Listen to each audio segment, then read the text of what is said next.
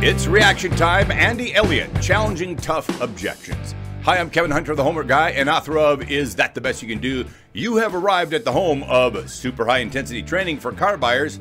Today, I'm joined by the famous Elizabeth. As we react to Andy Elliott's video, Andy challenges a salesman with tough objections. Keep in mind that Andy posted this video in September of 2020. This is his new stuff. He's teaching people in his 10,000 square foot training facility. So if you think this stuff isn't coming your way, well, think again. Yes. Keep track of something here. Let us know if you think Andy or anyone that he has on this video ever says any relevant substance. Stuff that perfectly honest people say if you were asking them for help. He always calls this kind of stuff world-class customer service and serving customers at the highest level possible. So watch and let us know if anything gets close to those kinds of lofty goals. All right, let's roll Andy Elliott dealing with tough objections. With that being said, let's go ahead and hit my man right now with some objections. Let's get the ball rolling. Okay, cool. So, hey Ryan, man, look, I'm looking around, dude. Honestly, I was just only interested in the car that you just sold. Yeah, so when we put these cars on the front line, they sell very fast. The car you're actually asking about, it had some scratches on the rear door panel. If it was available, I would have told you it's probably not your sharpest pick. But let me ask you this, if I could show you a newer vehicle with lower miles that was actually in a better price range, would that upset you at all? No, that wouldn't upset me. Great, so you're pretty much open, you just want to find something similar and get a great deal, am I right? Yeah, that's right. Fantastic, well, I got hundreds just like them. I'll walk through them with you. He said something right here that's really, really key. We've got hundreds that are just like them. So never forget when you're on a car lot and a salesman is telling you how unique a car is and 3 or 4 people are coming in on it, they got hundreds of them just like it. Right. Don't forget that. The other thing is, what do you think the chances are? Like he described this car and said it had scratches on the door and wasn't your best pick. What are the chances are that was completely a bold-faced lie? That was completely made up. It was part of a rehearsed word track. And in the end, it's completely your decision. Is that fair? Hey, good job, dude. Hey, that's a nice word track. It's a good one, baby. That's a nice one. By the way, could we use that same word track on the phone? Yep, absolutely. On the lot or on the phone. Hey, do me a favor. So not one sincere word came out of that whole sentence. That was a trained word track. I want you to do this, okay? Slow down. Okay. Okay? Word tracks are meant to be tattooed on your heart. Am I right? Right. Okay, well, if I hang you upside down and I'm waterboarding, I'm slapping them around, I'm doing whatever, I'm like, spell your name, give me your address. He can say it. You know why he can say that stuff? Because it's actually true. Like your name and your address, all that other kind of stuff.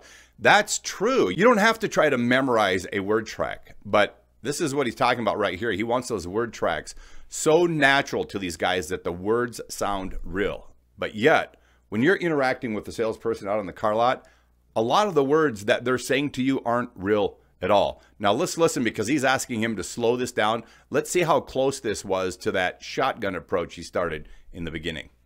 But most people can't handle objections that way because they really don't know it because they're winging it. Yeah. Would you do me a favor? Slow it down. Just slow down the word track. I was only interested in the car you just sold. Say it to me.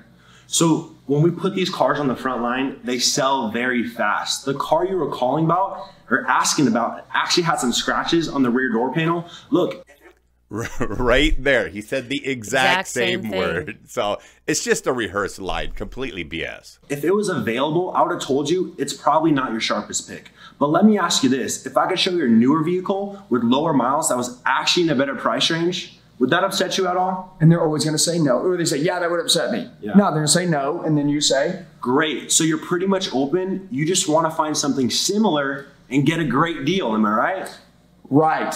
There you go. That's it. That's how you overcome it. So he's playing the yes game, right? He's ask a question, get the customer to say yes. And that is the start of a car sale. And anything you throw to him, any comments you throw to him are always going to be, well, let me ask you this. Let me ask you this. Let me ask you this. Watch how many times that comes out of his mouth. Mm-hmm. I got 2 yeses. The sale can't be closed. There you go, Elizabeth. Nailed it. I got 2 yeses. Until it's open. Now I've just reopened their mind. Yep. There's a word track. That's the power of training. All right, let's move to the next one. Okay, hey man, Ryan, look, dude. Hey, so Ryan, let's say I'm walking on the lot. Hey, let's say I'm walking out of service. All right, I'm walking out of service. Okay, I'm walking out to one of the vehicles, and Ryan walks up to me and says, "Hey, what's up, Andy?" I say, "Hey man, Ryan, I'm just wasting my time, man. I'm not here to buy anything. Got my car in service. Yeah. I'd say, look, Andy, obviously there's 1,000 different things you could be doing other than looking at vehicles today. You being here checking these vehicles out lets me know you're not 100% satisfied with the vehicle you drove up in. What is one thing, just one thing, you could change about your current vehicle you don't like right now? Right here, you guys, keep in mind that if you're taking your vehicle to a dealership to have it serviced, this is exactly the kind of stuff that you're going to get from these guys. Exactly. They're going to be on you like, you know, flies on dog crap and trying to sell you a car because you're at the dealer for service. They actually train this in the sales classes. They're all like, who's going to service today? So never forget that. Probably that it don't have a sunroof. There's one thing. Great. So if we could find one with the sunroof and actually keep your payment about the same, is that something you'd consider today? Same payment? Yeah. Oh, sales opened. Boom. See that? Hook 'em. Guys, I'm wasting time. I'm not here to buy. He says, hey, man, I get it totally. I understand. By the way, we always agree first, right? Look, if you don't agree with the customer, we don't have anywhere to go. Yeah. Hey, I understand. Totally. That is a great point because you'll always find that these people are very agreeable. And when you're talking to somebody that's agreeable, it feels like they get you. So remember the psychological advantage it gives them when they agree with you and all of a sudden you think this guy actually gets you and he doesn't. Well, get it. However, right? However, if you were here, right, there's lots of things that you could be doing. It shows me that you're not 100% satisfied with the vehicle that you drove up in. I mean, it just shows me that you're not, because you wouldn't be here if you were. You might be 99% satisfied, but you're not 100%. And by the way, if you're going to make a payment, would it rather be on a car that you're 100% satisfied with or a car that you're 99% satisfied with? I would probably choose the 100% satisfied with if I had to make a payment. And you're making a payment, right? Okay, cool. So I was just saying, right? Let's figure out what it is. If there's one thing you could change about your vehicle that you currently have now, what would that one thing be? I'm going to let him talk. I'm going to fish out those answers. Yeah. And guess what? I'm going to create a pain point, push on it, and close them. Boom. You see that? Pain point and push on it and close them. It has nothing to do with honesty. That's just all about getting a sale. Manipulating the person, manipulating your emotional state you might find yourself in right now, and planting this idea in your head that you need a car and you're just there for service. The cell can't be opened until, or the cell can't be closed until it's open. You got to open it, okay? All right, number 3, guys. And by the way, we're kind of teaching you in between the word tracks so you fully understand them, and then you get the psychology of selling, okay? The psychology of selling. Yep. All right, and you get how powerful word tracks are during objection handling. Okay, hey, I like the car, Ryan. I mean, you know what? I'm not sure I want to take one with that many miles on it. Yeah, I understand how the miles can seem a little bit high, but let me ask you this. I mean, if you drove both vehicles for a 3-year period, which one would you end up owing more money on? The one with lower miles or the one with a bit higher miles? Well, probably the one with lower miles because it would cost more money. Yeah. So going with our vehicle today with a little higher mileage, the biggest part of the depreciation cycle, Andy, has already been taken into consideration. Hey, I stand corrected. These guys actually said something honest. I stand corrected. So buy cars that are 3 to 5 years old, somewhere in that neighborhood, something with a little bit more miles on it, but you know has a good maintenance record. So cars that you know are reliable. But if you want to save the most amount of money, buy a car that has a few miles on it and the worst part of the depreciation is past. So this is actually a legitimate point. I'm stunned. So when you look at the bigger picture, Andy, going with our vehicle today with just a little bit higher mileage is definitely the smartest way to go if you're looking to save some big money now and later. That makes sense. It does make sense, actually. That's funny. Good observation. All right. See that? Hey, guys, I get it, man. Look, my car's got 80,000 miles on it. Let me ask you this. You said 80,000. The only thing I would add to all of that is that it's something that you as a car buyer should have been thinking about before. Don't let these guys feed these lines to you and then you're starting to go, yeah, that makes sense. And this other piece makes sense. Don't do that. Do your own research beforehand. Already be aware of these depreciation cycles and stuff like that. You know, just go out there being an informed car buyer, but don't let these guys be the source of your information. Too high? What kind of miles would you like it to have? I'm just asking. Well, I'd like it to have 50. Okay, cool. Hey, let's say if we took a 50,000 mile car and the 80,000 mile car, truck, car, whatever they're looking at, right? And you say, and you drove them for a 3-year period of time, right? In 3 years, you're going to trade them both back in, right? Whichever one you owned. Which one do you think you'd owe more money on? The one with 80,000 miles? No, because you got a better deal on that today because the biggest part of the depreciation has already been taken into consideration. It would be the one that you bought with 50,000 miles. But guess what? At the end of 3 years, do they both have 100,000 miles on them? Yes, they do. And in your trade cycle, when's the last time? He did some really bad math here, because if you're starting with this newer low-mile car and you put 30,000 miles on it, or you start with a car with the 50,000 miles and you put 30,000 miles on it, which car has more miles on it? The one that started with more miles on it? Bingo. So I don't know how you figured that one out, Andy, but little bad math. Maybe beef up on the math education. That you went and talked to a salesperson and he actually talked to you about the purchase you were making today and the future trade cycle when you're trading it back? You never. So for the first time in your life, you get to understand that you can actually beat the negative equity cycle by doing business with me on a You can also beat the negative equity cycle by not buying a car when you don't need one. Bingo. Or doing these zero down ridiculous term deals as well. Put as much cash into the car as you can and you'll never have to deal with negative equity, and you'll never need gap insurance either. So another huge expense saved. Vehicle like this with higher miles, have a lower payment, pay less money for it, and in the end not be upside down. Exactly. Man, have you ever won the lottery? You just did. Come on, man. Guys, come on. Life is changing forever. We're changing the automotive industry daily. Hey, you know what? We're changing the automotive industry daily as well. And thanks for putting all these videos out here, Andy, because we're changing the industry from the honest side of things by helping car buyers. And he thinks he's changing the business by feeding people or teaching people more of these lines of BS. I'd have to say that's actually just keeping everything just the same. The same old predatory business model the car business has always had. This right here, this is the lost art of sales. And so many people... the lost art of sales. Yeah, go over to Steve Richards' channel and you'll find this same lost art of sales. Heavy on the lost. Yes, very lost. Try to mock, copy, they don't care. Guys, my training program is teaching salespeople how to go make $300,000 to $400,000 a year. You know why? Because I have one motive. It's you. Wait a second. Guys. He said people are mocking him for his sales training, but to be perfectly honest, we're not mocking anything. We're just showing you what he's telling people and then showing you how it's not honest, and we stand with honesty, and that's has a bit more integrity with it. Bingo. Rock and roll, keep up the training. By the way, hey, if you like the video, right, give me a thumbs up. Thumbs up. Also, if you like my man Ryan right here and he's doing a good job, do me a favor. Comment below, let him know how he's doing. And by the way, if you love the role play videos. I have a question for you, Elizabeth. How would you like to run into one of these two people on a car lot? I'd have to shut them down right away, and they probably wouldn't want to do business with me because they're so entrenched in their way of thinking. I just want to talk to a real person who's not like a plastic banana.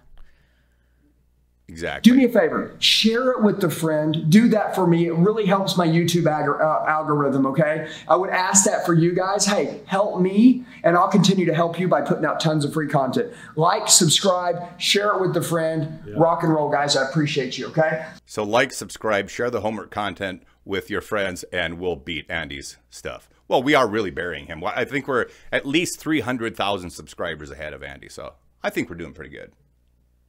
All right, with that being said, thanks for the test drive, okay? But I'm just looking, Ryan. So I literally just got out of this 2018 Tour. Pay attention, you guys, because think of how many of you go out and you're just looking at cars, trying to take a test drive. We tell you all the time that you should go test drive cars, but go home. So pay close attention. He's going to deal with the just looking line. Corolla. It's got 30,000 miles. Say, hey, man, Ryder, I really like the car. Thanks for the test drive, man. But if you could just give us your card, you know, we're just kind of looking. Yeah. Everybody has to start somewhere. First, you start with looking, then you find something that you like. Guys, once you find something that you like, it's extremely important to find someone who's going to make you an amazing deal. Look, that's me, okay? It's not a matter of if you're going to buy, but when you buy. And when you buy is when the deal is right, am I right?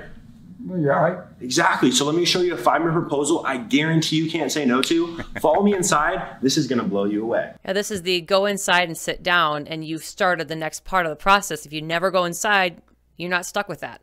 And he said 5 minutes. How much is this 5 minutes he's talking about? It's usually an hour. If they're nice, it might be 2 hours, 3 hours. You guys know you've been at dealerships stuck for hours on end. So this 5 minutes, never believe that story. There you go. Good job, man. Move through the objection, rock and roll. All right. So this is going to be one right here that all salespeople lock up with, okay? Yeah. And by the way, I see managers lock up with it. If someone's getting a better rate at their bank and you can't match it or beat it, it's just they're going to get a better rate. When you give them a draft, there's a good chance that they'll end up buying something else and not ever coming back and bringing your check. You know. When you get a better rate at your own bank, always go with your own bank. Yeah. 100% of the time, go with your own bank. If you don't get a finance contract and you just get a one pay, they don't have to return. I'm just going to you could deliver them. Good note. You don't have to return when you're dealing with your own banker and you get this one pay or check from the bank. Yeah, you don't have to return. You don't have to come back and listen to more of this tripe. In the car all you want, you can't cash that contract. You need a financeable contract, okay? You need to be able to go and say, hey, I get it. You know, our rate's not the best. However, and then handle it with the word track and keep their bank out of it. They might have them go to their bank and their bank says, hey, man, I think you're paying a little too much for the car. Yeah. Hey, I didn't. That is great. Your banker will tell you you're paying too much for your car if you are. And why? Because they have the ability to book that car out too. So the banker's going to give you honest information. Let's see why Andy has such a big problem with this. Think you got enough for yours and ruin the whole deal.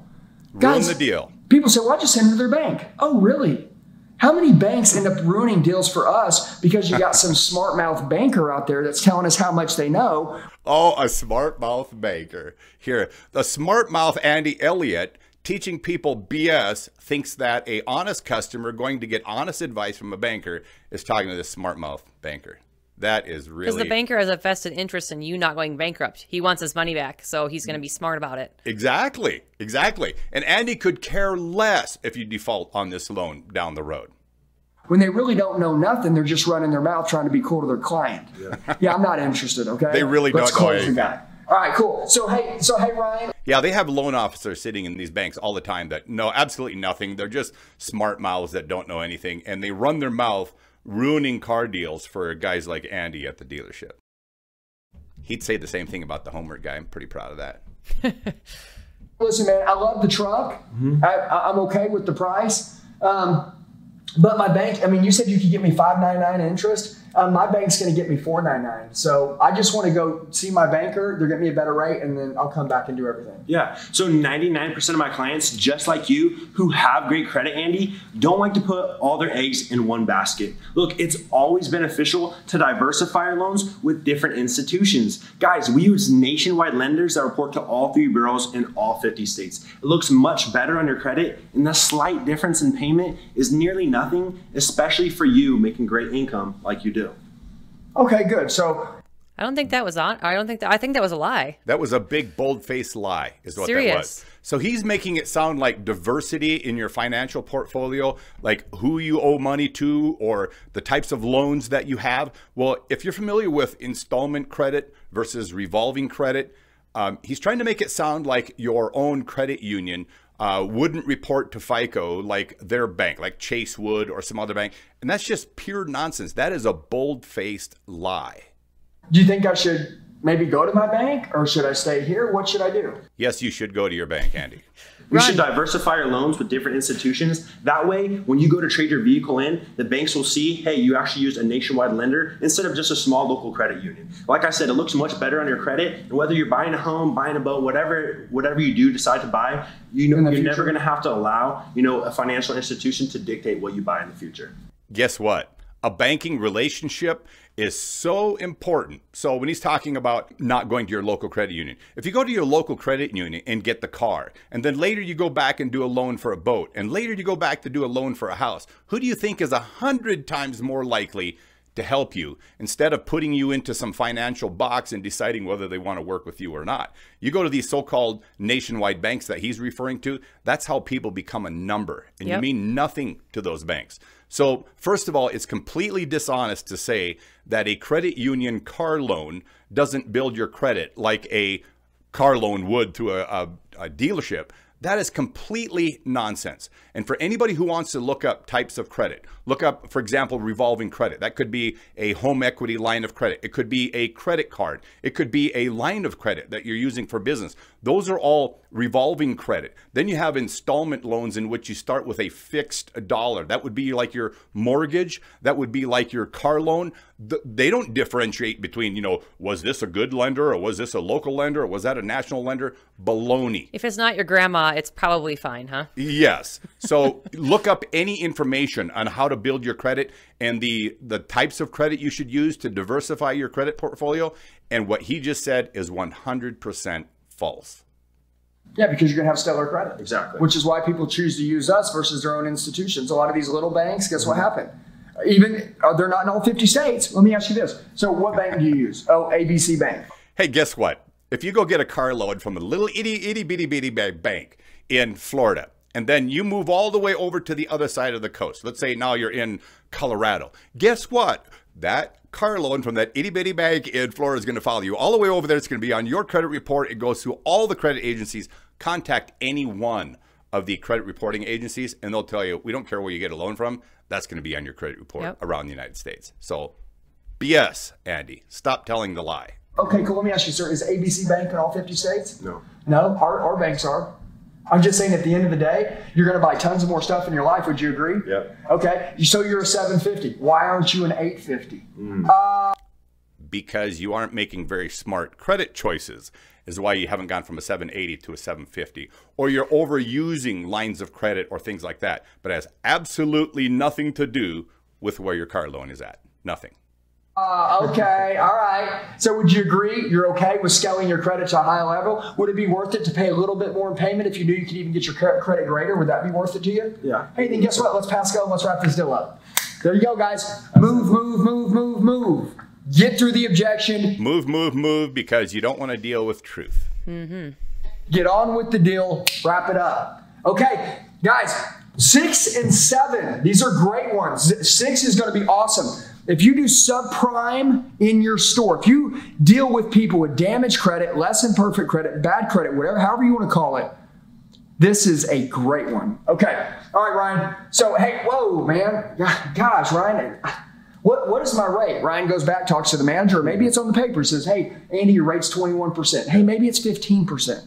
This could be used for anything. Change the rate, use the word track. Ryan, I don't want to pay 21%. Yeah, I understand you don't want to pay 21%, Andy, but do you know the only way we're going to fix 21% is you signing right here on the dotted line and starting your credit reestablishment program today so that in a year from now, 2 years from now, you don't ever have to pay a rate like that ever again in your entire life from today forward. What if your car gets repossessed in 2 years because you can't afford it? You can't afford it at 21%. And think of how many of these loans and these really high interest rates, the percentage of them that are repossessed is really, really high. So come on, let's get a little truth out here, boys. There you go, guys. That's it, man. Simple. That's it. No yap, yap, yap. Would you please repeat? Hey, Ryan. No yap, yap, yap. When all we heard was yap, yap, yap, and nothing that was true. I don't want to pay a rate that high. Look, Andy, I understand you don't want to pay 21% or that higher rate, but look, the only way we're going to fix 21% is you signing on the dotted line right now, starting your credit reestablishment program today so that in a year from now or the next vehicle you buy, you don't ever have to pay a rate like that ever again in your entire life from today forward. All our viewers would know that you don't start your credit repair with a car loan. You should be working on this 6 to 12 months before you even try to get a car. Totally agree with that. In fact, I don't actually do very much with credit at all because I'm a cash customer. So what is something that I do on a regular basis to help keep my credit score high? What do I do? We do cash secured loans. Bingo. Teach that to all of our staff. You put your cash to the credit union, they give you a loan, that same amount of cash, you might end up paying $20 on a $2,000 loan. That is worth it to repair your credit score. There you go. Start that early. Don't wait until you're standing in front of somebody like this and signing on a 21% loan. That is nonsense. That's it, guys. That's it. You memorize that. I promise you, 8 out of 10. You'll lock up, you gave them an answer, and then move through it, okay? So with that being said, do you mind if I got you great rates on everything else you bought for the rest of your life and we start today getting you great credit? Would that be cool? That sounds All fun. right, guys, let's rock and roll. Hey, guys. Let's rock and roll. This is like a MLM seminar. Yikes. Guys, they just bought a new vehicle. Ring, ring, ring. Guys, move through it. Overcome, move through it.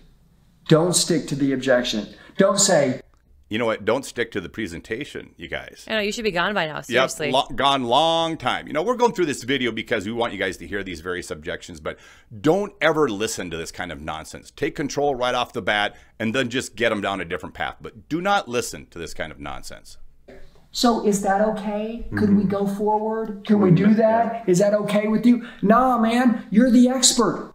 You're the expert. So he's making it sound like anybody who actually would ask legitimate questions of the customer is just being a softie. Take the customer through it, okay? Don't stick to the objection. All right, guys, number 7. I don't want a car payment because my car's paid off. By the way, if you Smart people don't want a car payment. Very smart people. like the video and you like everything Ryan has gone through with you, Ryan is an incredible word track coach. Ryan works Word track coach. Remember that. Word track coach. for me. I've got 4 or 5 savages that work for me. Savages? Savages. So are you hoping you actually run into a customer who, or I should say, are you hoping you run into a car salesman who actually gets customer service? Or are you hoping you run into this guy who's known as a savage? They're some of the best coaches in the world. They're my guys. I brought them up from the ground up. They're not trainers. I'm your trainer. They're your coach. These guys are products of my training. I run them every morning for 20, 25 minutes of role play every single day. Let's rock and roll. This is going to be number 7. Hey, Ryan. Man, I really like the 18 Toyota Corolla. You know, it's a nice car. But, you know, my car's paid off right now. I don't really know if I actually want to have a payment. Okay. Yeah. So would you agree that your car would be worth a little bit more money today and less tomorrow? Yeah, so you sure. see, the longer you wait, Andy, the less equity you have in a vehicle. Therefore, the less down payment you have towards a new vehicle, and the more time something to go wrong with your current vehicle. And you're probably waiting to get the best deal. Am I right? Yeah. If having a low payment is important to you, pulling the trigger right now is exactly what will secure that lower payment. You can also have a lower payment if you just put your money into a savings account and then actually be disciplined enough to leave it there, and boom, there's your cash down payment. A little financial discipline is much smarter than anything he's proposing. Bam, guys. He said pulling the trigger right now is actually what would secure the lowest payment that you're ever going to have. Doing it now. Why? Because do you think your car would be worth more today or more tomorrow? Obviously more today. And let me ask you a question. Let's say that you didn't trade it today, you didn't have a payment, but you kept the car tomorrow, right? Let's just say something did break and you end up spending $1,000 on it. Let me ask you a question. Do you think your car would become worth $1,000 more? No. You'd potentially find yourself, and you would find yourself spending $1,000, wasting money, and your car's worth whatever it's worth as long as it's running. Yeah. So guess what? You actually end up spending more money, and if you actually spend that money, I mean, that really, in all essence, is a payment. Yeah. Okay? It's not a monthly payment. All right, we got to stop this guy right here because he's trying to make it sound like owning a car without payments is going to end up costing you the same amount of money as having a car with a car payment. Now, I've had vehicles for years with no payments. How about you? Same thing. I would pay cash. Okay, and how much more do those vehicles cost you during the time of ownership? So are you like forking out money to repair these cars nonstop? It might be once a year something happens, but that's one payment or two, not 12. You'll always run the math on this. Go over to watch Dave Ramsey's shows. You'll find out that financially you're ahead every single time owning a car that you don't have payments But wait, on. he didn't even bring up extended warranties. But well, wait, yes, all right. It's a fixed payment when your car breaks. It's probably an older model. It's paid off. He's leaving that for the finance guys. Yeah. So what that means is not wanting a payment. You're talking about a monthly payment you'd pay to the bank, but we know you do probably have an ownership payment because you have to pay for it when it breaks because it's probably out of warranty, okay? Exactly. My ownership payment on my vehicles compared to car payments is probably about 20%. Yeah. 20%, if that. So the fact is you still do have a payment. Okay, you work hard for your money, you put your money in the bank. When the money leaves the bank, that's real money spent. Whether the money leaves the bank to go pay for the car in a service shop or go pay for it with the monthly payment, would you agree it's still a payment either way? Yeah. So if you're going to be making a payment, would you rather be paying it on the older car or the newer one? Which one? The newer vehicle. Okay, cool. And doing it today, your car's worth the most money. Well, don't you agree that putting that down towards your down payment, since you don't have a payment, don't you agree today would actually secure the lowest payment? Okay, we got to stop. I can't take anymore. Yeah, this is just getting way, way, way off the hook, and we got to stop. And they are moving a herd of elephants on the upper floor of our shop today, so if you hear all that, that's what it is. Everybody's having a good time. So any closing thoughts here on this video? We have to stop it right here. I can't watch any more of this. I think with any objection that you give the salesman that's doing this Andy Elliott training, when you hear that answer come back to you sweet as honey, you got to know something's wrong with that. If your logic is not working and your emotions are, you're in the wrong place at the wrong time. Totally wrong place, wrong time. So take control right in the beginning. Don't let these guys control you with all these word tracks and you throw things to them and they go, well, I hear what you're saying, but let me ask you this. They're always pretending like they're agreeing with you and then immediately following that statement, well, let me ask you this. That's when the word track rolls. So don't get fooled by this stuff. Don't ever buy into these word tracks. Control your car deal from beginning to end. By the way, we just posted a video. Customer controls the deal and gets a kick butt deal on his truck. Make sure you check out Antonio Suarez on our channel. All right, if you guys appreciated our reaction video today, consider giving us that great big thumbs up and leave a comment down below. Include hashtag the Homework Guy and look for us on any of your social media platforms out there. If you love what we do and want to contribute with a tip, well, the PayPal and Cash App links that you see here will be easy to find in that description box down below or on our website. But here's the deal. If you really want to help us out and you want to help yourself and your friends become the luckiest people on the planet when it comes to car deals, well then help us get the word out, share these videos with your friends, and encourage other people to subscribe too, because our subscribers, they're the luckiest people in the world when it comes to car deals. And your great luck helps bring fairness and honesty to the car business. Thanks everyone for coming back. We'll see you on our next video. You guys rock. I'm Kevin Hunter here with Elizabeth. Sorry, Andy, but there was just no real way to sugarcoat this today. Really, world-class customer service and want to help you at the highest level. I think you just kind of missed the mark.